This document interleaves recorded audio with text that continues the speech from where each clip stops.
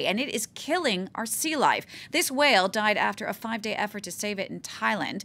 Inside its stomach were found some 80 pieces of plastic trash weighing 8 kilos or 17 pounds.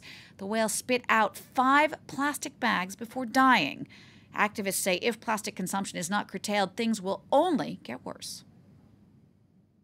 The influx of a large number of tourists means that the consumption in all aspects will increase. Thailand's tourism industry should think about what policies or models can regulate the behavior of people to make healthy and sustainable development of Thailand's tourism industry.